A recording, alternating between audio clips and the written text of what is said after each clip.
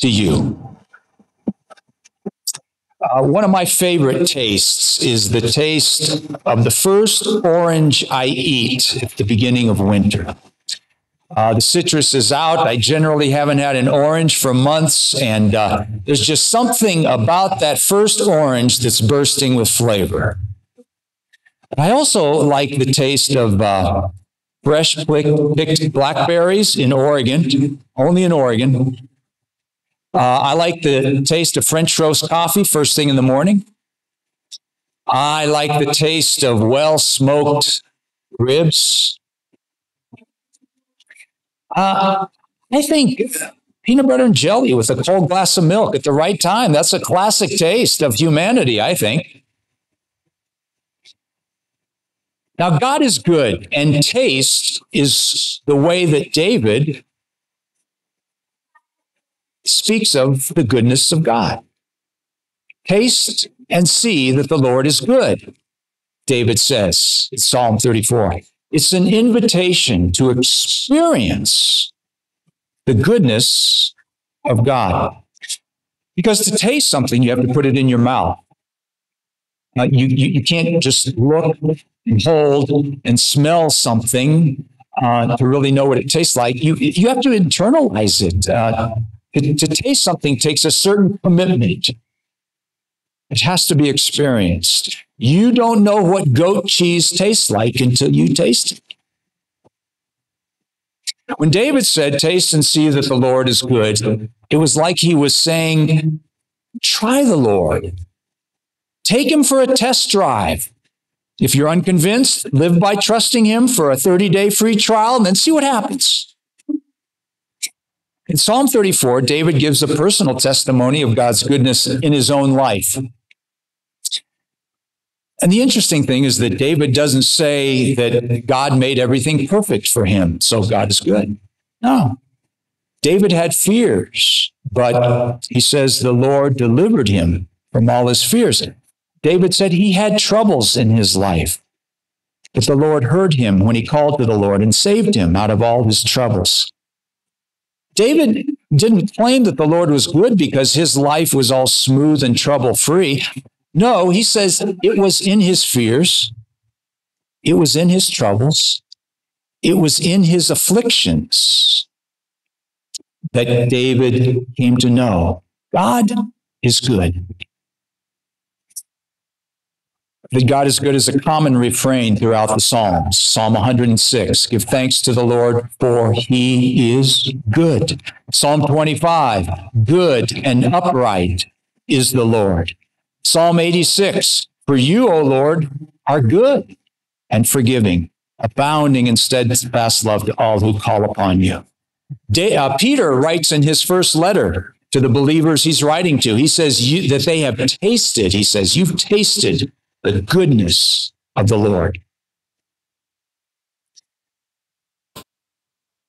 Jesus was setting out on a journey one day, and a man ran up to him, and he knelt before Jesus with great reverence. And he asked Jesus, he says, good teacher. Then he says, what do I have to do to inherit eternal life? And Jesus answered, why do you call me good? No one is good but God alone. Maybe many people wonder, well, why did Jesus answer that way? I mean, isn't Jesus good? In Judaism at that time, a rabbi, you see, would never be addressed as good teacher because good was taught as a quality that belonged to God alone. And in a religious context, to call yourself good was to put yourself in danger of being blasphemous because, as Jesus affirmed, only God can be called good. And so it was then in that culture, in a religious context. And maybe Jesus was possibly being a little ironic with his response and kind of subtly suggesting to this man, well, you need to figure out if you think I'm God or not.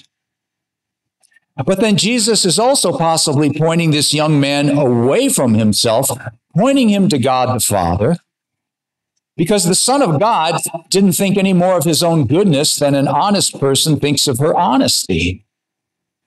It's just so natural, it's like breath. You don't consciously focus on it. Jesus was a servant. He was humble. He only did and taught what the Father showed him. He didn't want to supersede the relationship he had with the Father. And so Jesus says, no one is good but God alone. But the point I want us to get is that Jesus affirms that God is good. It is an attribute of God. But you know, it can be hard to affirm that God is good. Because for many people, fears and troubles and problems convince them that God is not good. Or some say he doesn't even exist. We look around this world and we do see a lot of cruelty. We see brutality and we see evil and we suffer ourselves and we wonder why, if God is good, why does he let this happen? How can there be a God who's good if there's so much bad? There's a book called Good God, Lousy World, and Me. Good God, Lousy World, and Me. It's written by the human rights activist and lawyer. Her name is Holly Burkhalter. I don't think you've heard of her. But in it, she writes this. She says, I once heard it said, you can believe in an all-powerful, loving God, or you can believe in the Holocaust. But you can't believe in both those things. Yes, when I think of the Holocaust and all the other atrocities that have become horrifyingly ordinary, it seems just stupid to imagine a good God who put this in motion and only watches it unfold. God appears to be either uninterested or helpless against the forces of violence and cruelty that clearly have the upper hand most of the time, especially if you're a woman, a child, disabled, or you're poor. Holly Burkhalter said it's less painful to believe that God doesn't exist at all than try to add it all up that there's a loving God when certainly daily it doesn't look like there is. And she's right. It can be really hard to hold that God is good in the face of so much wrong. I know about Holly Burkhalter because I met her in Washington, D.C. several years ago. I had come to Washington, D.C. At the invitation of an organization called International Justice Mission. IJM is one of the largest and most effective anti-trafficking organizations in the world. They are also thoroughly Christian. And IJM specializes in combating the sex slave industry that's just rampant in this world. I was invited to go because I was part of their lobby day on Capitol Hill, where they take one day to visit all the different leaders. And there was a piece of legislation that they were hoping to get passed. It was coming before the House of Representatives called the End Modern Slavery Initiative. And this bill provided billions of dollars to fight human trafficking throughout the world. I was invited by IJM to come and meet with our senator, Utah Senator Mike Lee, because he was one of two senators who put a hold on the bill. And they wanted a Christian leader from Utah to come and meet with him. Yeah, like I know how to do that, right? It was a fascinating meeting, and it's a story for another time, okay? But Holly Burkhalter was there when we met Senator Lee in his office, and Burkhalter is a Christian, but she wasn't always a Christian. She was an atheist for 40 years. She was deeply critical of Christianity. She'd been around the world. She'd seen the savagery. She'd seen the suffering of so many. She had seen so many atrocities, terrible, terrible things, that she just figured God probably didn't exist. And if he does exist, he's not good, and I don't want to have anything to do with him. But as she traveled and she did her human rights work, she kept coming into contact with Christians who were doing tremendous works of good in the midst of some of the worst stuff this world can have. She met a woman named Margaret from Uganda, whose leg had been torn off when she stepped on a landmine when she was running from a Ugandan terrorist group called the Lord's Resistance Army. And Margaret had been brought to Washington to speak at a secular conference to human rights activists and it was a conference on banning landmines. And despite an infection in her leg, which caused tremendous suffering, Margaret, in that speech before this secular group, thanked God for what had happened to her, because she said she had experienced Jesus' presence much more after her injury, that she was blessed with the love of friends, and that she now could do the good work of helping others who were survivors of landmine accidents. And that made Holly Burkhalter just squirm when she heard that. She said at the time, she stubbornly refused to find God in her blessings when so many others didn't have blessings. In other words, she felt guilty about having joy if other people don't have joy. And then someone pointed out to her, that rejecting joy to stand with those who are suffering doesn't help the suffering. Who's that helping? Rather, it's those who bravely focus on what is good and beautiful and true, even in the small things, who give thanks and find joy in hardship. They are the change agents who bring the fullest light into the world. Well then, and then Burkhalter met a Roman Catholic bishop in South America who was overseeing a drastically poor diocese with one of the highest rates of HIV in the world. And yet he served and he advocated for so many people, and he did it with peacefulness and he did it with joy. And she noticed that. And then she met Becky, an HIV/AIDS doctor, an evangelical Christian who met people where they were in life without judgment and insisted that the church be what she called a no penalty zone, where people can lay down their defenses, where they can say what they're afraid of, and they can receive the love of God, even if they've made some terrible mistakes. By the way, don't let anybody hijack the name evangelical, as much of our media and political people have done. Yes, there are some people that misrepresent what it means to be an evangelical Christian. All the more reason for those who live by the good news of God. And that's simply what an evangelical is, someone who lives by the good news of God, to demonstrate what that truly means. Doing justice, loving mercy, walking humbly with God, not walking arrogantly with God, walking humbly with God. It's all the more reason. We don't play to political power. We faithfully show lives that show Jesus to an increasingly skeptical and searching world. That's what we do. Little aside there, but Burkhalter came into contact with these evangelical Christians and different people, and her defenses against God began to crumble. It got worse when she was deeply influenced by a very conservative Christian friend, and Holly Burkhalter makes no apologies about being liberal. And this friend said, you know what, you should start praying.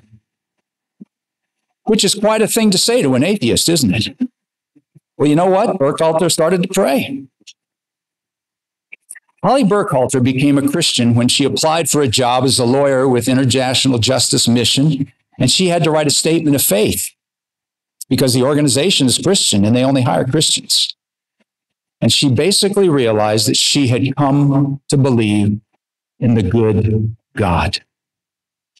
She said, I was not a Christian for most of my adult life, precisely because I didn't see evidence that God cared enough about the world to intervene to save the tortured and the maimed and the insane and the abused.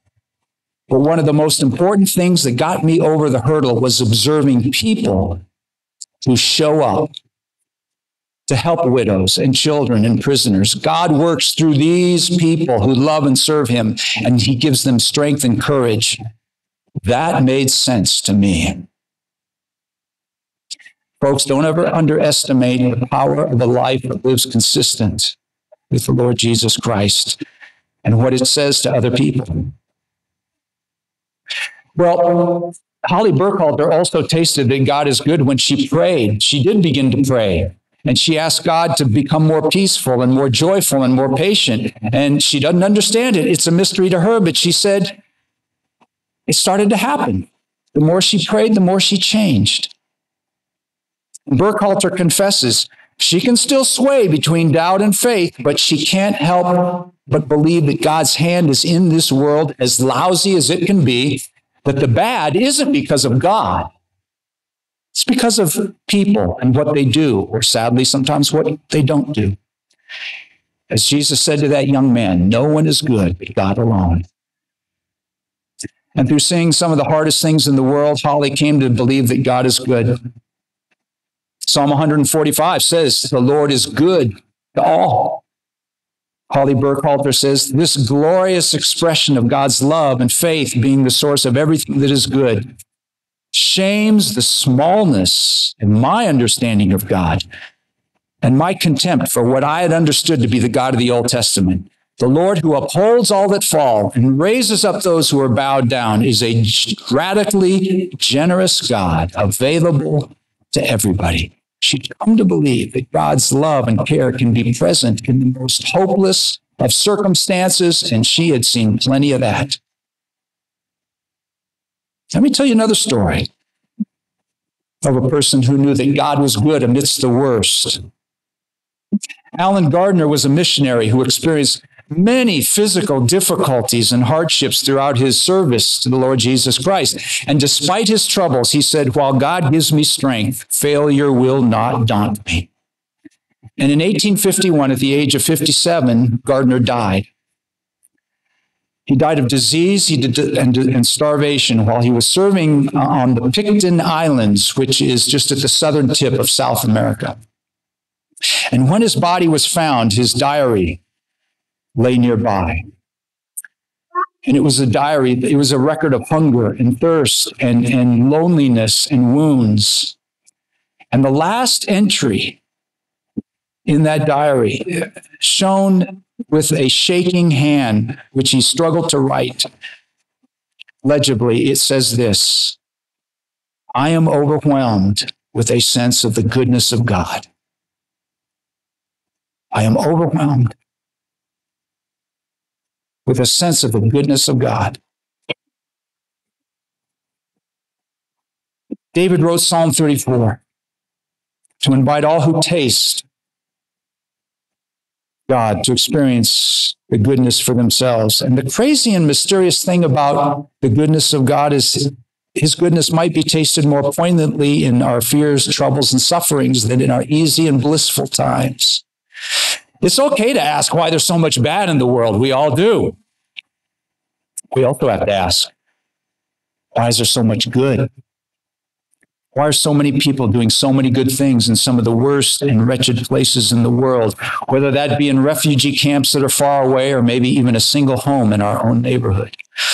Why are so many people in organizations feeding and healing and praying and encouraging and teaching and helping in some of the darkest places? And why do that in the name of God, who is good?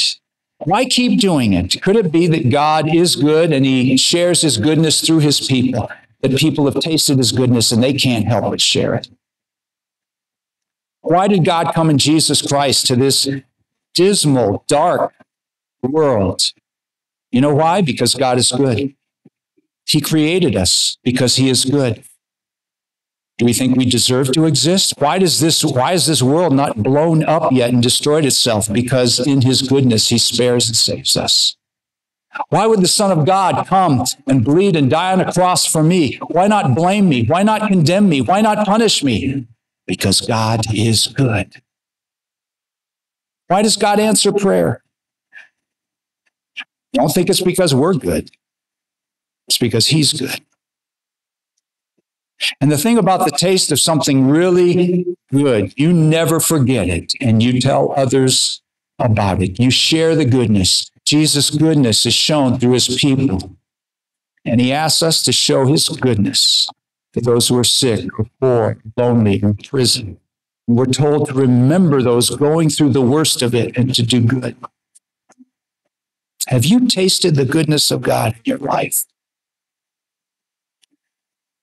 In your family, in the joy that he provides for you, in your wealth, in all you get to experience, in the peace and the joy you know.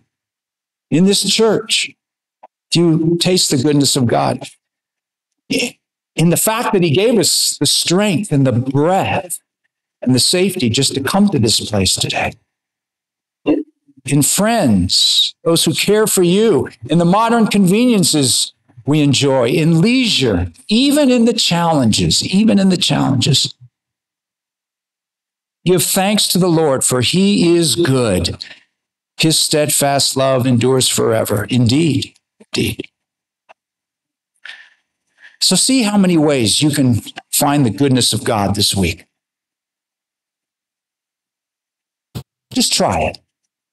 Make it a spiritual exercise and see how you can let the goodness of God flow through you to others. Let's pray.